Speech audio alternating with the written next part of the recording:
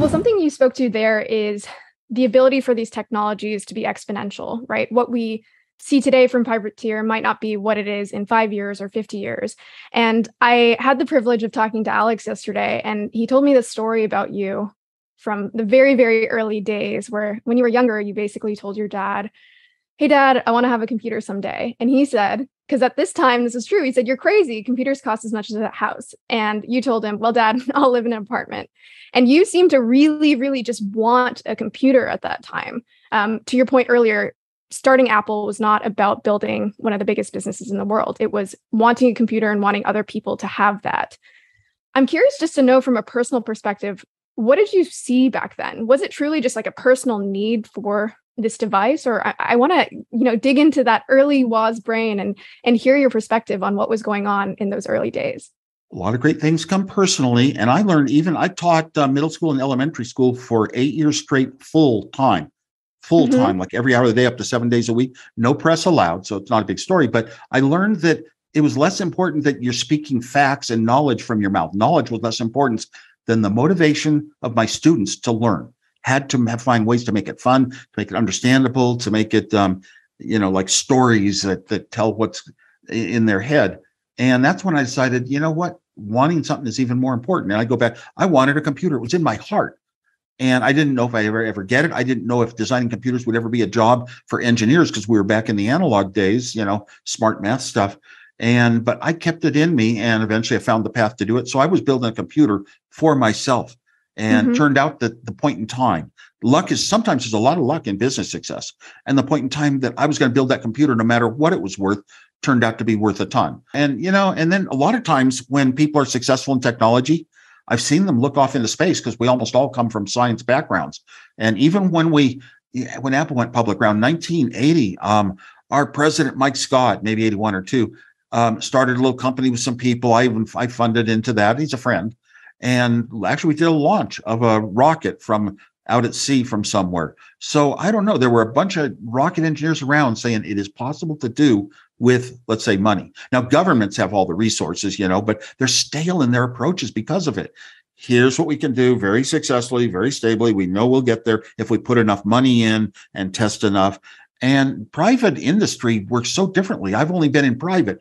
And I just love having ideas and thinking about them and, thinking different, and the creativity that comes about when you think, my gosh, I could do something they haven't done before. Or maybe the resources are cheaper. The sorts of huge computing devices are cheaper to make, and maybe certain types of motors. And I can do something that hasn't been done before, sensors that didn't exist before. And you got to always shoot for the top, being, one of the leaders in the world. And that's just how we think. So a lot of times when I think of government versus private, I also come down to types of people, which is very important.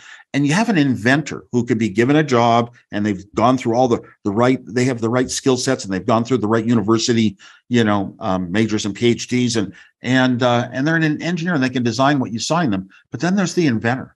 The inventor goes along, thinks, oh my gosh, is there something I'm interested in that I could do? And would it work? And maybe it hasn't been done before. And can I make a difference in the world? And the inventor wants to run into a laboratory, hook up some demos real quick, try to get some sort of prototype to show that the idea is right. And that's the sort of person I am. It's in your personality. You don't change it. You don't just say, tomorrow I'm going to be an inventor. Today I'm an engineer. You're usually one or the other. So that's another advantage of Alex, putting together privateers. We're looking for the inventor types, Yeah, definitely. I mean, another word sometimes people use for inventor is visionary. And I'm curious, in the early days when you were just out of passion creating these computers, could you see the path to today? Of course, you can't picture everything with so many advancements since those early days, but how far along were you actually envisioning? And I'm asking this partially because even if we apply this to space, a lot of the things that people talk about in the realm of space also sound kind of like science fiction, right? They probably won't be eventually, but I'm trying to understand also how far along you see, or the extrapolation that maybe goes on in your brain when you're originally talking about, yes, a computer with 200 transistors, and now we're talking billions, and the applications that have kind of sprung from that. I was really a great engineer in a certain field, and I was designing the hottest products in the world for Hewlett-Packard without even having a college degree yet. And then you talk about visionary. Vision, seeing the future. That's different than invention, though. Inventor really wants to actually go in and create something today that didn't exist and not have a vision that's 50 years out or 10 years out, because that's science fiction a lot. And everybody can talk about it and say later on, see, I proposed it, but it wasn't really Yeah. possible to do with money. And the engineer says, feet on the ground, what can I actually do and build and deliver to people? When we started Apple, we had a great product. It was going to be all the revenues of Apple for the first 10 years. But we had a great lead, and we were comfortable and we could do what we wanted.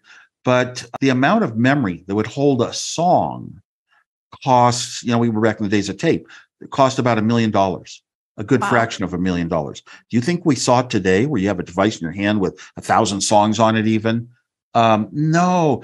Steve Jobs was very instrumental in always taking us, do what we can do today. Try to do something a little more tomorrow, a little more. And you can have a lot of failures too if you'll have one great product bringing in the revenues.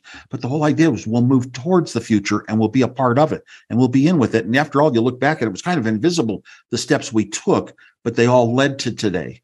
And then there was some of that invention stuff we got to.